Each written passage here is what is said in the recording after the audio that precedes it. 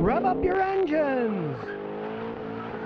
Welcome to my Thursday video where I answer a viewer's question with an entire video. And today's question comes from John9180. I got a Nissan Altima with a CVT transmission. The stupid thing went out when it only had 80,000 miles on it. Is this something with Nissans, or is it a problem that a lot of CVTs have? Well, it's definitely a problem with the Nissan CVTs, and to understand how that affects a lot of other cars, there's a little history lesson. Now, Nissan, which also makes Infinitis, like this 2004 Infiniti, used to make pretty good automatic transmissions. This one is a 5-speed automatic that's pretty bulletproof. But then, like everybody else, they started to get worries about gas mileage, and they went to fancier transmissions like 7-speed, 9-speed, and the more speeds they put in them, the more problems that they have as they wore out. Sometimes reprogramming the computer software for these fancier transmissions helped the problems to some extent. Sometimes it didn't do that much,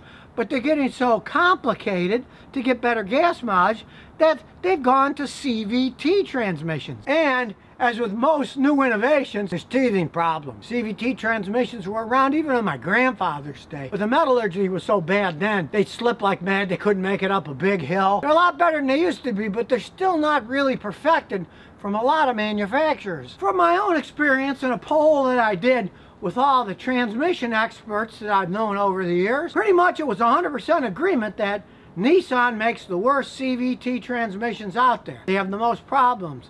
They last the shortest amount of time, and they cost an awful lot of money to rebuild correctly. Now, Nissan transmissions are made by a company called Jatco. That's a subsidiary of Nissan, and that stands for Japanese Automatic Transmission Company. So don't automatically think that just because it's a Japanese company, they're going to make a great product. Jatco's had a lot of problems with the CV transmissions they put in Nissans, but you may not know it, Jatco supplies automatic transmissions to lots of companies. They use them in Nissans, Mazda, Subaru, Isuzu, Suzuki, BMW, VW, MG, Land Rover, Hyundai, Jaguar, Renault, and Chrysler. Now, Toyota, they make their own CVT transmissions. They use the company Aisin, which they own a percentage of. And they have probably the least amount of problems of any of the CVTs out there. And that's probably because they've been mass producing the CVT transmissions longer than anyone and have perfected them. The Toyota Priuses have CVT transmissions because they're using both a gasoline engine and an electric motor. Because in a hybrid car, you got to have input from the electric motor, the gasoline motor, and the CVT transmissions are easier to make so that you can have different inputs. A regular transmission is really made for only one input coming from a gasoline motor. Since the Prius has been out for 20 years now, they just had their 20th anniversary, Toyota's been whipping out those CVT transmissions for 2 decades, so they got a leg up on everybody else. And the other car manufacturer that makes CVTs for themselves is Honda.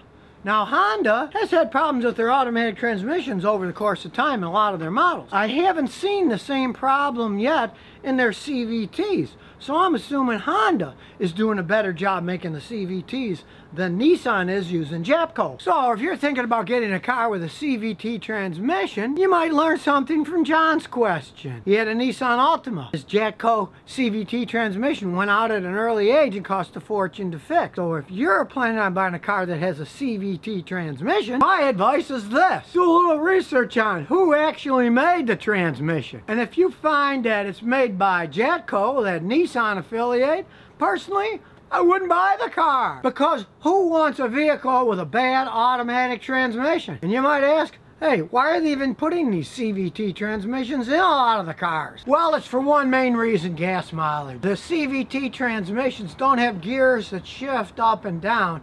They're always going in what's called the optimum RPMs, power, speed, and gas mileage. It's all computer controlled. You can't even shift a car to get the good gas mileage that those get.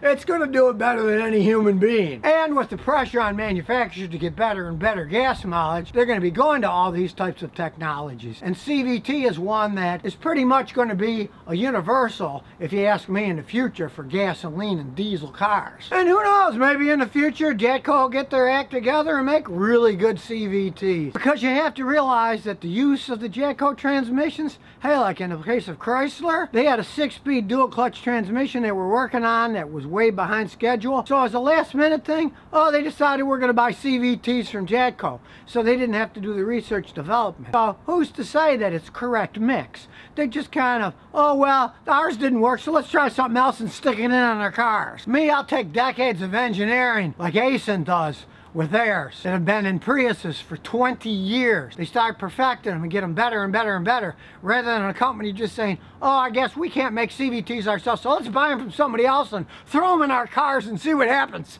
Because slowly perfecting things, hey, it might be boring, but everybody really wants a boring transmission in their car that just keeps working and never breaks down, and you don't have to think about it. And since this is the Thursday segment where I answer a viewer's question, place your own question on the YouTube comments below, and I'll pick the best ones to make a single video to answer your questions. So where else can you find a guy with 50 years experience of fixing cars to answer your own question with a video? So if you never want to miss another one of my new car repair videos, remember to ring that bell.